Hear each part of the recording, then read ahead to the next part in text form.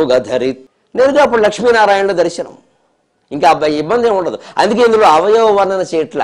అంటే మీ ఎదురుగా ఉన్న సత్యనారాయణ స్వామి విగ్రహం, శ్రీరామచంద్రుని విగ్రహం, పరమేశ్వరుని శివలింగం, అమ్మవారి యొక్క రూపం ఏదైనా సరే ఈ కాళ్ళ దగ్గర నుంచి మొదలుపెట్టి అలా చూసుకుంటూ వెళ్ళండి.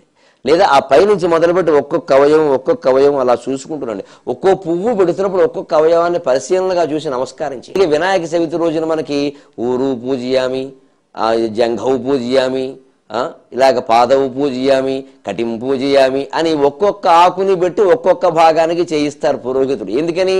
మన దృష్టి కుదరడానికి. అంతెందుకు వచ్చిన గొడవ మొత్తం బుట్ట తట్టా పూజయామి అని దొల్లించచ్చుగా. ఓ బుట్టెడు పూలు అట్టుకొచ్చారు నెత్తి మీద, ఏమైంది? దానివల్ల కలిసి వచ్చేది ఏం లేదు. బుట్టెడు పూలు ఎందుకంటే ఇలాగా మొత్తం బుట్ట పోసేయిచ్చే, అలా చేయకూడదు. పాదం పాదానికి, అవయవం అవయవానికి ఆ అవయవం పేరు చెబుతూ ఏమి సమర్పిస్తున్నాం. ఏదో ఊరు కరవీరపత్రేణ ఊరు పూజయామి, ఏదో దత్తూరపత్రేణ నాభిం పూజయామి, అలా ఏదో ఒక్కొక్క ఆకును ఒక్కొక్క చోట, ఒక్కొక్క పువ్వుని ఒక్కొక్క చోట అలా పెడుతున్న కొద్దీ ఈ చర్యల్లో మార్పు అండి. ఎప్పుడు మానవుని మనస్సు ఎటువంటిదంటే మనం క్షణక్షణము వైవిధ్యాన్ని, మార్పుని కోరుకుంటాం. ఒకే రకమైన జీవితాన్ని మనం భరించలేము. ఆ ప్రకృతి స్వరూపం, ముఖ్యంగా స్త్రీల ఆలోచన ఎలా ఉంటుందండి.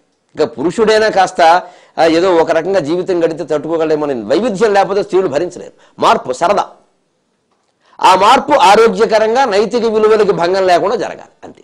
జరిపించవచ్చు, ఇబ్బంది ఏమిటి? ఇదే అలా ఊరికే ఓ దండం పెట్టుకోవడం మొక్కుబడి కాకుండా ఓ రోజు ఈ రకమైన పూజ, ఓ రోజు ఆ రకమైన పూజ, ఓ రోజు ఆకులతో పూజ, ఓ రోజు పువ్వులతో పూజ, ఓ రోజు తేనెతో అభిషేకం, ఓ రోజు ఏమో నెయ్యితో అభిషేకం, ఓ రోజు ఏదో బెల్లం పానకంతో అభిషేకం, ఓ రోజు మంచినీళ్ళతో స్నానం. ఇన్ని చేయిస్తే ఇన్నింటిలోనూ కూడా స్వామి యొక్క రూపాన్ని మనం అన్ని చూస్తామా లేదా ప్రత్యేకంగా? ఆ వైవిధ్యమంతా మన మనో వైవిధ్యమే.